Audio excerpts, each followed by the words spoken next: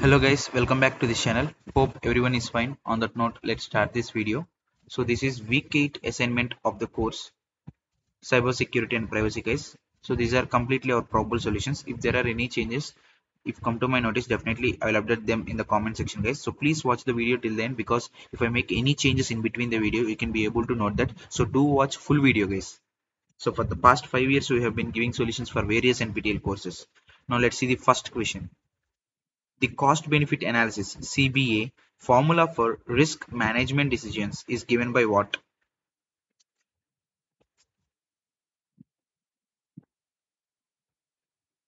So for first question, the probable answer is option A guys. CBA equals ALE pre or minus ALE post minus ACS. So mark option A as probable solution for first question. Now let's see the second one.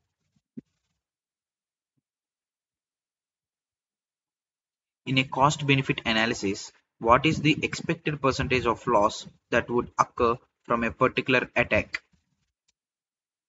So for second question, the probable answer is option C guys, annualized loss expectancy.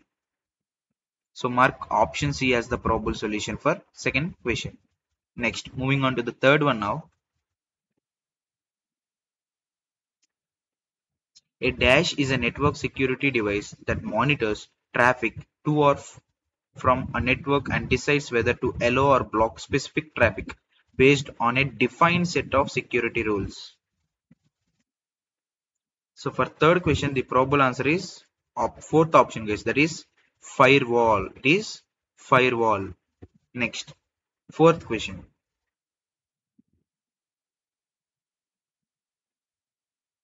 Fourth question. What risk management approach aims to minimize the impact of losses resulting from an actual incident, disaster, or attack by implementing thorough contingency plans and preparations? So for fourth question, the probable answer is first option guys, mitigation risk control strategy. Mitigation risk control strategy.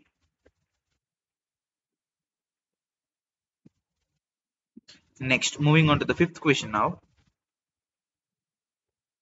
The product of the asset's value and the exposure factor is known as what? So for fifth question, it is first option guys, single loss expectancy. Single loss expectancy.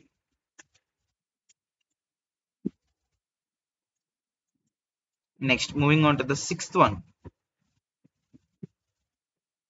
So before getting into the sixth question, I want to make a small announcement guys. So that is regarding exam preparation MCQs. So for the course cybersecurity and privacy, we have collected the past year's exam preparation MCQs guys. With 5 years of NPTEL experience, we have collected this. So here you are going to get a huge number of 120 MCQs guys. So 120 MCQs, you will get that. So 120 MCQs, you will get that in a Google Drive PDF restricted link guys. So for one person it is 150 rupees only guys. If you take it combinedly for 5 persons, combinedly it is 500 rupees guys. So if your classmates or friends doing the same course, then guide them and they ask them to join you as a group so that you can get individually for less price only. So if you are one person, that is 150 rupees guys. If for 5 persons, combinedly 500 rupees guys. So this is the mail ID. Only if you are confirmed to make the purchase, then only mail me guys. So this is the email ID guys, bk179417@gmail.com. So these are the past years NPTEL assignment questions. So what are the features of this? So search option available. You can search any question you want. It is also easy to revise MCQs. So you can easily revise that. So the validity will be till the exam results date. Until the exam results get published, your access will be there. And high syllabus coverage in less time. So this is the mail ID guys, bk179417@gmail.com. So with 5 years of NPTEL experience, we have collected this. So these are the past years exam preparation MCQs for cybersecurity and privacy course. So 120 MCQs, you will get that in a Google Drive PDF restricted link. So for one person it is 150 rupees. For 5 persons combinedly 500 rupees guys. So that's it guys. Now let's get back to the solutions. So please share the information with your friends and classmates guys, and do purchase this pack. Sixth question, which of the following is not true? So for sixth question, the probable answer is second option. Next, seventh one. The false acceptance rate FAR in biometrics refers to what?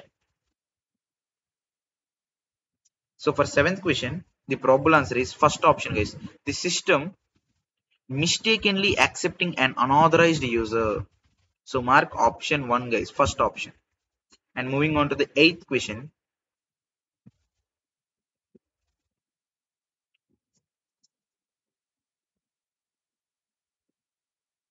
Eighth question.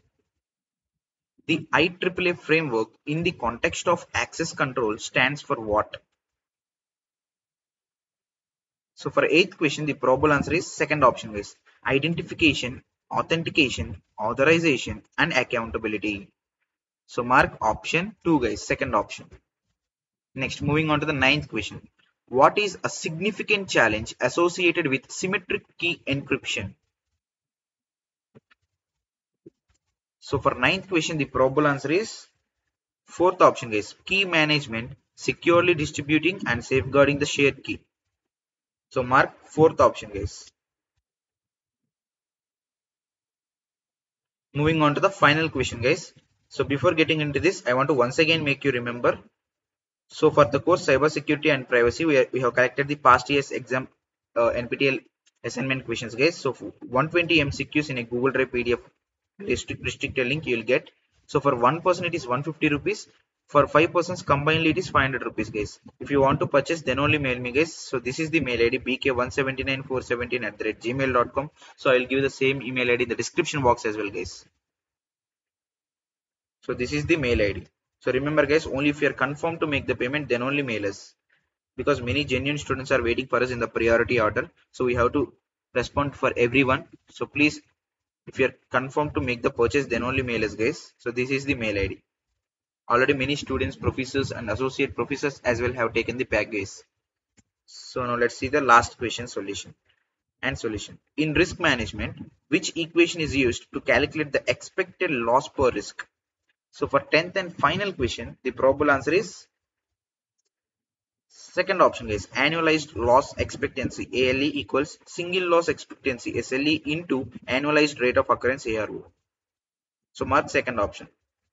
So friends, these are the probable solutions for week 8 assignment of cybersecurity and privacy course. So hope this video helpful for you. If you feel the same, please subscribe our channel, like this video, and definitely share this news with your friends and classmates, guys, in your WhatsApp, college, student groups, unofficial groups.